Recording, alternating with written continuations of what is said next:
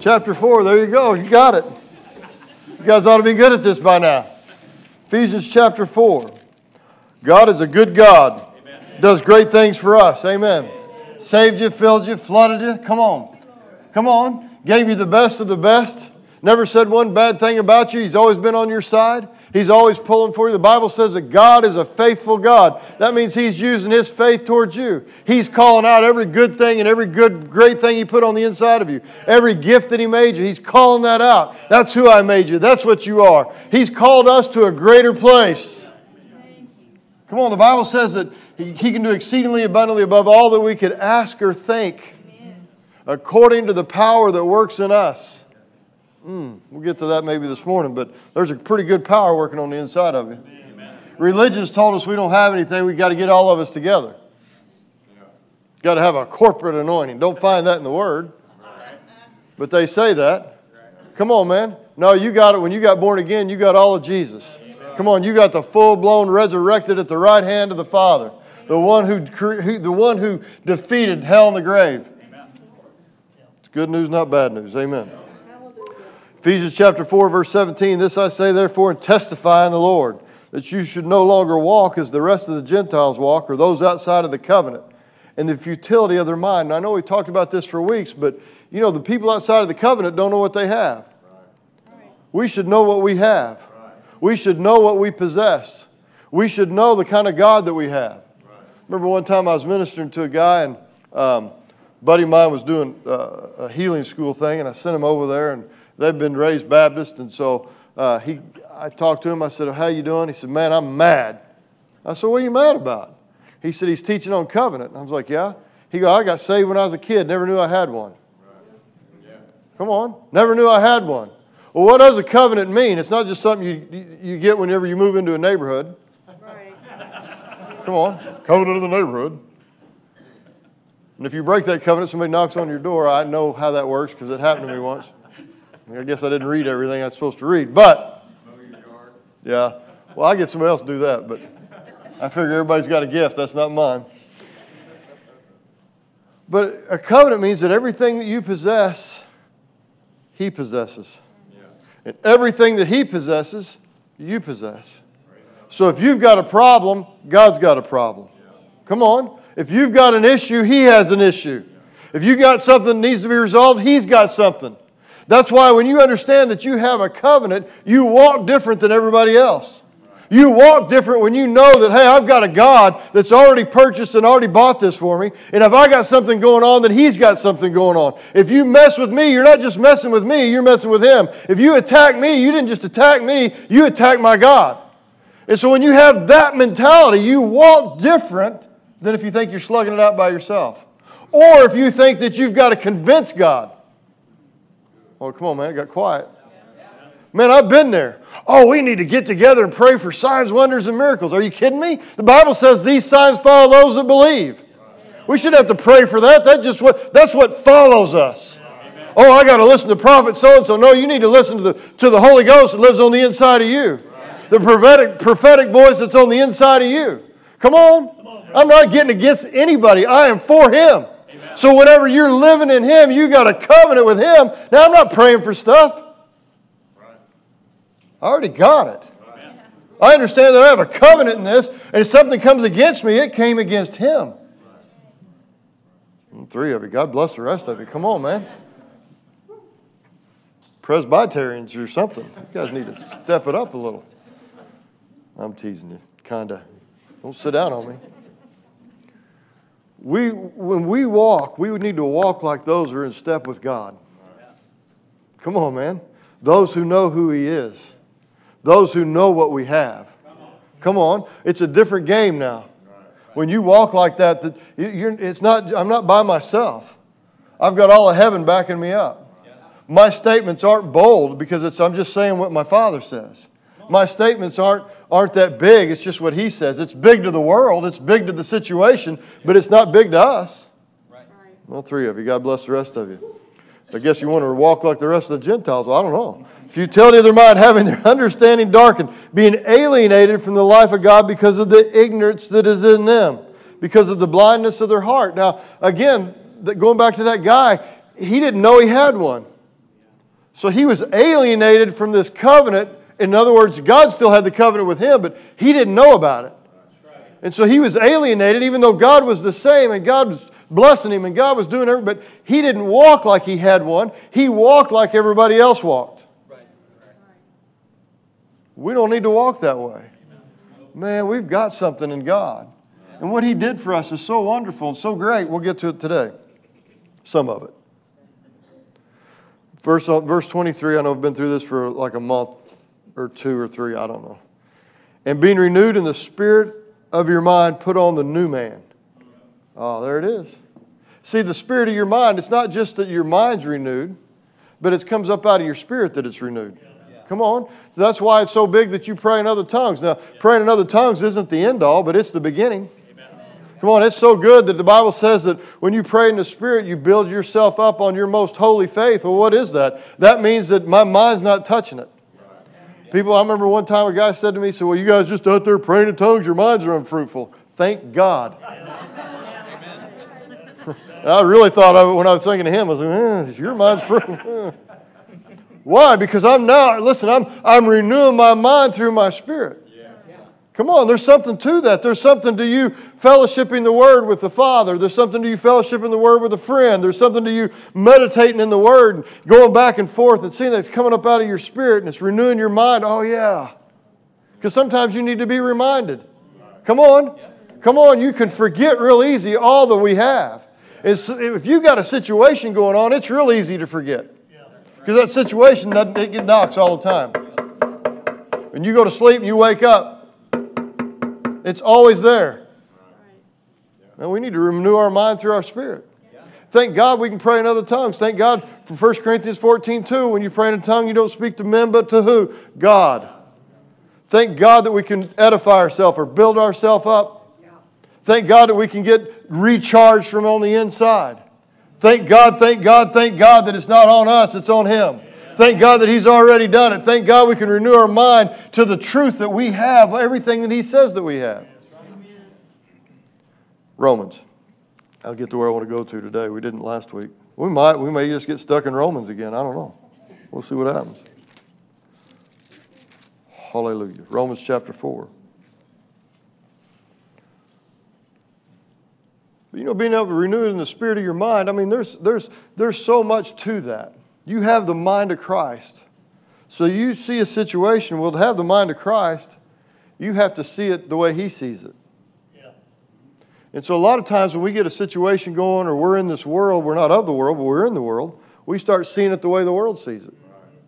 Because we're barraged with what they say. Or we're barraged with our situation. Well, the Father has a whole different perspective. That's right. If you're ever stopped at a train, that thing's just going... And you're thinking, when's this ever going to end? If you've ever been to Claremore, they stop, then they start, then they go backwards, and you're like, how does anybody live here? Because you can't get from A to B. It's unbelievable. I just want to go to the Hammett House, and I can't go anywhere. Anyway, if you ever go there, fried ribeye, it's outstanding. Anyway, you see that, but if you went way back up on a hill, you could see the beginning from the end. You could see where the locomotive was. You could see where the caboose was. You could see the whole deal. Well, that's the Father's perspective. Amen. Man, we're in this world that's going... And He go, oh, wait. Let me give you my perspective. See, when you start praying in tongues, you start going, oh, I can see it the way God sees it. Yeah. Renewed, I got the mind of Christ. I start seeing it the way God sees it. Man, I've told you this over and over and over and over and over, but my least favorite scripture in the Bible is bless those who curse you. You might like it. I don't like it at all. But when you get a God perspective that love always wins and never fails, that no matter what happens, love can't fail. That whenever you start giving out of God, that those who persecute you, you're going to bless them. Those who spitefully misuse you, you're praying for them and you're going after them. Well, your flesh doesn't like that. But it eventually sees the benefit of that. Amen. So when you start giving out of yourself, out of God, it's different than whenever you just give out of yourself to give out of yourself. I'll get to that in a second. You guys still here? Yeah. Romans chapter 4, verse 17 again. Talking about Abraham, as it is written, I have made you the father of many nations in the presence of Him whom believed God, who gives life to the dead and calls those things which do not exist as though they did. Now there is the mind of Christ. There is seeing it the way, well, this doesn't exist, but I'm calling it like it does because God said I can. God says that I'm a co-creator with Him. God says He's given me authority on this earth. So I'm going to start calling it the way God says it. I'm going to start proclaiming what the Word says. Whatever my Father says, that's what I'm saying. Whatever I see Him do, that's what I'm going to do. What are you doing? I'm calling those things that don't exist as though they did. Even the dead stuff, I'm saying, hey, you're going to have life. How's that going to work? I don't know. It's not my job to make it work. My job is to proclaim it. My job is to show up. Raise the dead. How are you going to raise the dead? I don't know. All I know is I'm supposed to show up. It's His job to perform, not yours. Your job is you take Him everywhere you go. Your job is to lay hands on the sick. You don't heal them. He heals them. Your job is to show up with good things in your mouth. He's the encourager. He's the one that does it. It's all glory goes to Him. You show up with all the glory. Because He lives on the inside of you. So that's the mind right there. Why, things look bad. Oh, things never been better. Because the darker it gets in the world, the brighter we shine. The darker it is outside, the brighter the light. Come on, man. When it's dusk, you got a flashlight, it's kind of, it works a little. Man, when it gets dark out, thank God for that flashlight. Thank God for us. Thank God you're the light of the world. Thank God you bring Jesus into every situation. Thank God you make the crooked things straight because He lives on the inside of you. Thank God that you call those things that don't exist as though they do. Thank God that He brings life to things that are dead. Come on, man. You may be in a situation that looks hopeless. There's no hopelessness to Him. In Him is hope. Faith, hope, and love. Greatest of these is love, but these three remain. Man, you got a picture from God. It'll change everything. What do you look like being that way? What's it look like you being triumphant? What's it look like you being well? What's it look like you being prosperous? What's it look like your marriage being perfect? What's it look like with you doing the right thing at the right time? What's it look like? Because that's where He'll lead you and guide you. He never shows up to make you lose. It says He always leads us in triumph. I don't know about you, but I like winning. I hate to lose. I hate to lose. I remember I played in a game one time, and I've told you this, I only got so many stories. I got beat the last second they kicked the field goal. I still have people go, man, that was a great game. No, it wasn't. That game sucked. Because I lost. I hate to lose. Thank God that's why I got Jesus. Thank God He's undefeated. Thank God even when it looked like He lost, He didn't lose. It was the ultimate James Bond move. Good news, not bad news, man. Verse 18, talking about Abraham again. Contrary to hope, hope's your what? Picture. Every time you see the word hope in the Bible, it's a picture. Contrary to hope, contrary to God's picture, in God's picture believed, so that He became the father of many nations according to what was spoken. So shall your descendants be. Not being weak in faith, did not consider his own body, already dead since he was about 100 years old, and the deadness of Sarah's womb. He did not waver at the promise of God through unbelief, but was strengthened in faith, giving glory to God. This is where we got stopped last time. He gave, this is what the Holy Ghost said, never saw this before. He gave what he didn't have. He gave what he didn't have. He gave glory to God, and he didn't have the glory of God. He gave what he didn't possess. But you have the glory of the Father. You have what you can give out of what you have. So this guy, this cat has nothing. And he gives out of what he doesn't have. You've got a never-ending supply. So how much more? How much more can you give? How much more can you give glory to the Father? How much more can you bring glory and honor to Him? How much more? If he gave out of what he didn't have and believed God and giving glory to God, said he was strengthened by giving glory to God. Gave out of what he didn't possess, yet you do. Oh man, come on, you ain't listening to me.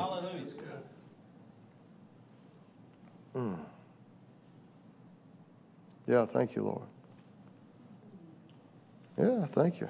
Man, we may never get past this. Thank you. Yeah. Thank you. Yeah, she bought the Lotura Vasete. Ha ha ha. Whoosh, Devada.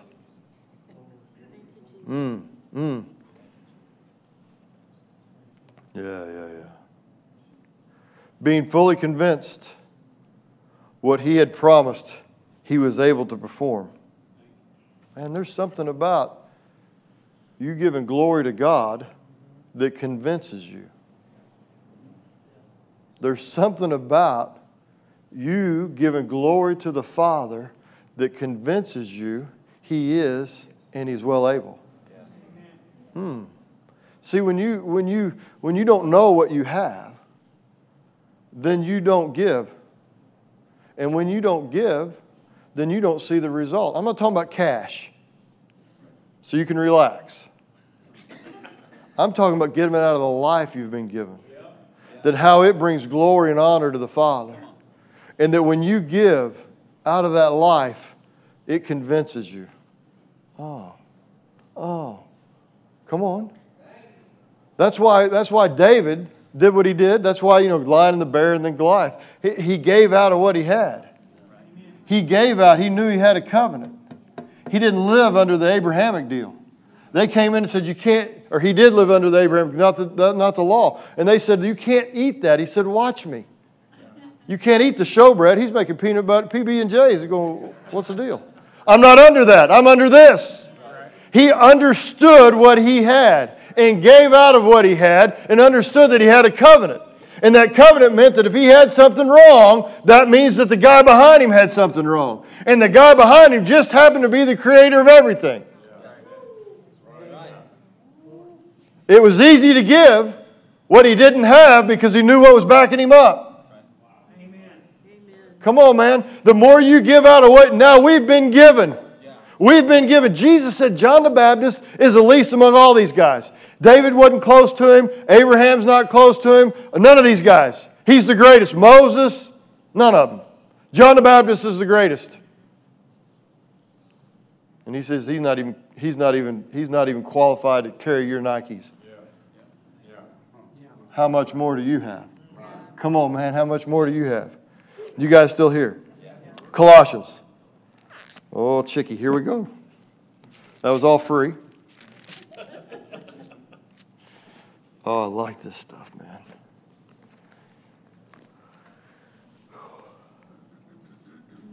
Let's start Colossians chapter 1, verse 25. Paul writing says, of which I became a minister according to the stewardship from God, which was given to me for you, to fulfill the word of God. The mystery which has been hidden from ages and generations, but now has been revealed to the saints. So now it's been revealed to you. Remember, we went through this in Corinthians where he said, eyes not seen, ears not heard. Things that God has planned for those who love Him, or He loves. Right? And then he says, but, and that means everything else. That's old covenant. But you have, because the Spirit of God reveals what was been freely given to us. Right? So before, nobody knew it. You guys ready? But revealed them to His saints. Verse 27.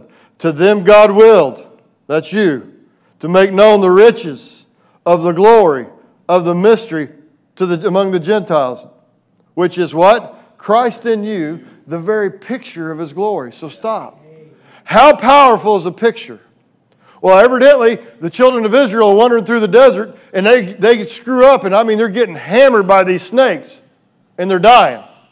And they said, put one on a pole. It's a type and shadow. It's a picture of Jesus and what He was going to do. A picture said, look at that pole, and you get healed. Looking at a picture got him born again. Looking at a picture of what was to come, got him healed. Looking at something that wasn't even real, that wasn't even right, just a picture of a type and shadow of Jesus, got him healed. How much more that the one who died for you, the one who sacrificed for you, the one that did everything for you, that bought everything that you have need of, now not only do you have a picture, but you've got a living hope. You've got the what? The glory of God living on the inside of us. Abraham gave out of what he didn't have. We got it to give out. We've got the glory of God on the inside of you to give out. Now you can give what you possess. And it brings glory. Every time you tell somebody about Jesus, it's bringing glory and honor. Now listen, I'm not talking about a work. I'm not talking about you going in and they saying, how many people did you talk to today? I'm talking about when the occasion comes up and it's in here and it comes up out of you and your flesh goes, Don't say anything. I remember one time I gave a golf lesson away for the Tulsa Drillers. I don't know how it happened, but I did. So this guy shows up. I've told you the story before. I only got so many.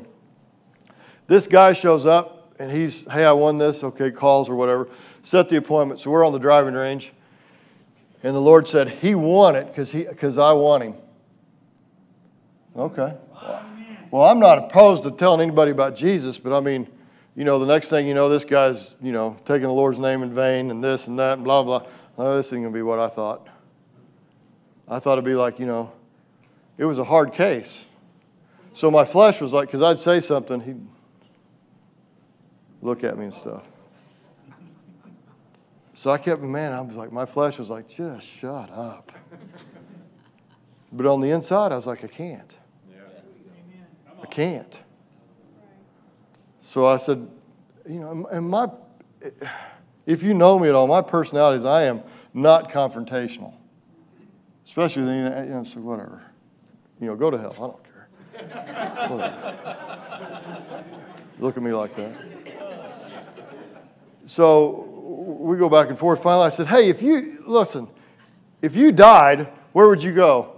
And, you know, and that's the whole deal. And I'm thinking, this is corny, but that's what I got, so that's what I gave him. And he looked at me, I don't know. Wouldn't you like to? Yeah. No, still not happy.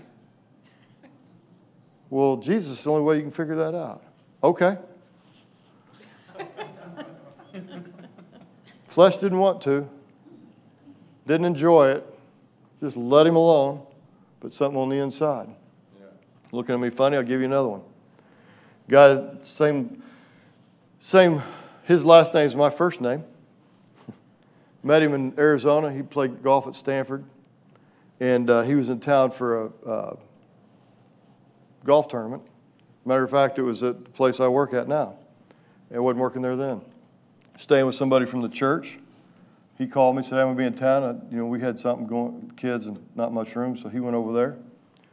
Came by and he said, man, something's different. I said, well, you know, they love Jesus. He goes, yeah, whatever. So he's sitting at my house. Came by to thank me, driving to the next deal. And the Lord said, tell me about him. So I did. And he's like, yeah, whatever. You know, I went to Stanford. Okay.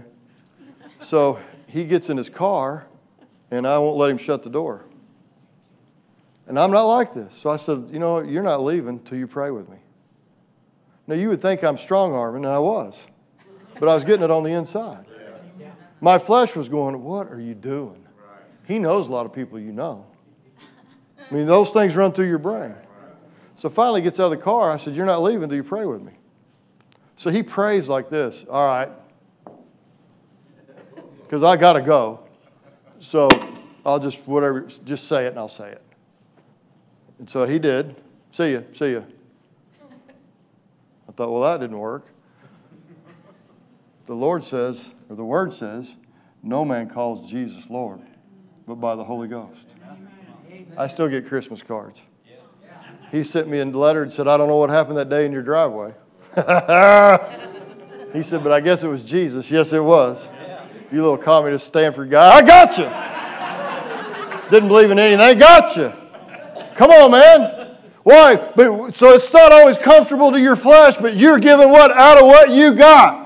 It may not be comfortable at the time, but you get a leading by the Holy Ghost, you start giving out what you got, things happen. Yeah. Signs and wonders follow you because why? You're a believer. You are the glory. You are the picture of Him on the earth. Watch this. The mystery's been hidden from all these ages, from generations, but now it's been revealed to us. Christ in us, the very picture of His glory. Watch this. Chapter 2, because we always stop there. Skip on down to verse 2. That their hearts may be encouraged, being knit together in love, and attaining to all the riches of the full assurance of the understanding, to the knowledge of the mystery of what? God. Wait a minute. What did he just say the mystery was? Christ in you, the hope of glory. That word knowledge there is an intimacy. That's a relationship. Oh, the more I know Him. Man, come on, man. I'm all about you coming to church, but you ought to be having church everywhere you go. If you're praying for revival, stop. You are the revival. If you're praying for signs and wonders, stop. They follow you. Man, start being what we are. When we show up, God shows up. When you show up, the glory of God shows up. When you walked in, He walked in. When you left, He stayed. Come on, man. He goes before you. He stays behind you. He's everywhere. You are the picture of who He is. You worship God out of that glory. You talk about God out of that glory. That glory is undefeated. It's never lost and never will. We've got something to give. We ought to start giving. Come on, man. And sometimes people just need you to listen to them. Sometimes they just need you to show up. Why? Because when you showed up, the presence showed up. Oh, that's prideful. No, it's not. That's God living on the inside of me. He's the head. You're the body. You take Him everywhere you go. Whenever you walked in, He walked in. My head can't go somewhere my body doesn't go. So I've got to take Jesus wherever He wants to go. You guys still here? Oh, it gets better. Watch this. Knowledge of the mystery of God, in whom are hidden all the treasures of wisdom and knowledge. Oh, man. Acts chapter 3. Gate Beautiful. Silver and gold we don't have, but what we do have, this very picture of the Father. Christ in us, the hope, the picture of His glory, we give to you. Come on. Then whenever they interrogated Him, they said they're uneducated and untrained men. They must have been with Jesus. Why? Because their knowledge is too great. Their wisdom's too good. They're answering the same way He answered us. They're getting us the same way He got us. In whom, verse 3, in whom are hidden all the treasures of wisdom and knowledge. Now this I say, lest anyone should what? Deceive you with persuasive words. Man, we've been lied to. I was lied to.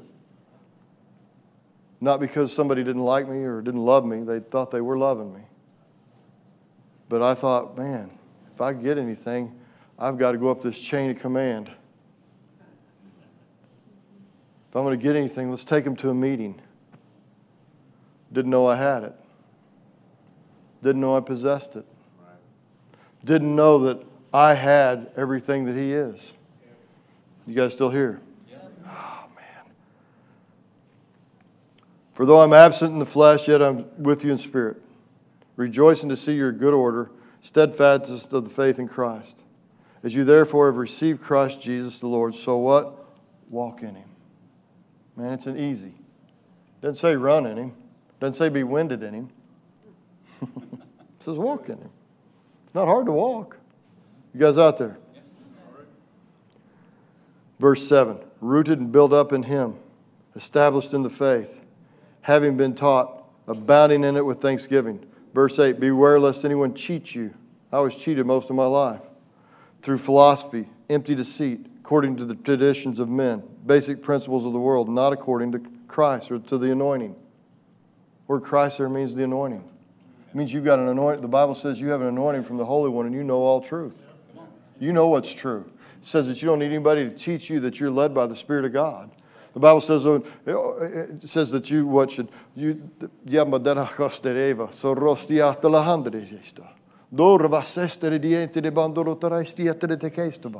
my word says that those are led by the Spirit of God. Those are my children. You hear my voice and not another one will you follow. How plain do I have to speak to get you to understand that I speak to you daily, that I talk to you constantly, that I'm always leading you and I'm always guiding you and I'm always directing you, that I've got plans of good and not evil. I've set you up for success. But not only that, I've set everyone up around you for success, that my glory may be revealed through you to them and then to them through you. It's just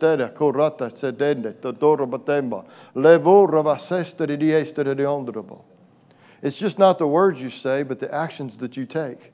It's not just what you say, but sometimes it's just showing up with my glory, showing up with my goodness, a consciousness that I'm there, a consciousness that I want to do all that I said that I would do, You read in my word all the things that Jesus did. You read all the things that Peter did. You read all the things that Paul did. You read all the things that Stephen did. Oh, yeah, but you say, well, that was for them. That wasn't for them. That's for you.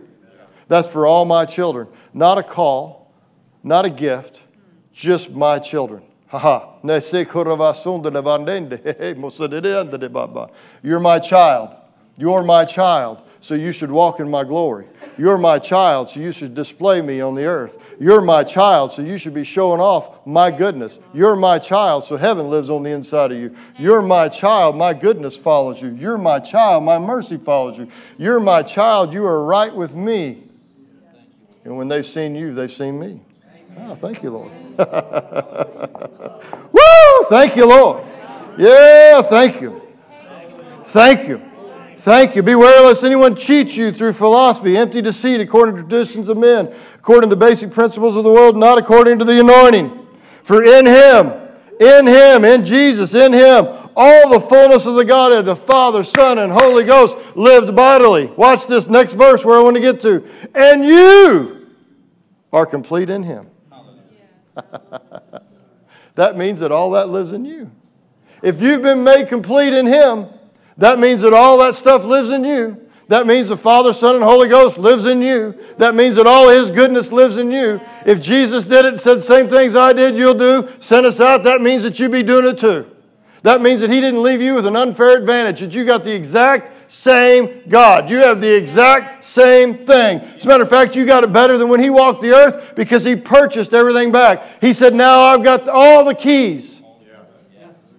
And I'm giving it to you. Watch what the next line says. And you are complete in Him, who's the head of all principality and power.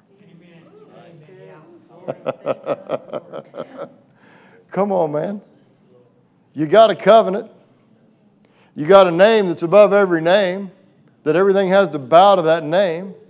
He's given you an anointing that means that you've got everything. He's the head, and that means that you're ahead of all power and principality. That means that everything is subject to you, even if you don't use the name, even if you don't use the covenant. Still subject to you because of who God is. Yeah, remember those guys that were running around? They weren't even born again. They were casting out demons.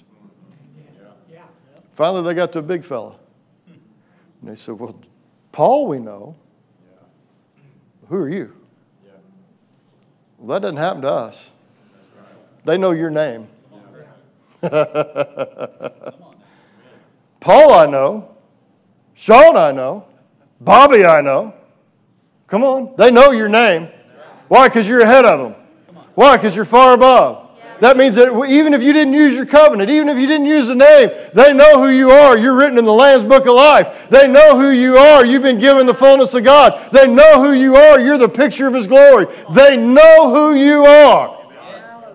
It's about time we figure out who we are. It's about time we, wait a minute. I'm just not here by accident. I'm not just a mere human, but I'm a superhuman because I've been born again. I don't just walk this earth like everybody outside of the covenant. I walk it the same as Jesus is walking it. He's the head. I'm the body. I've got His glory. I'm showing it off. I'm giving Him back that glory. I'm using it, and I'm understanding.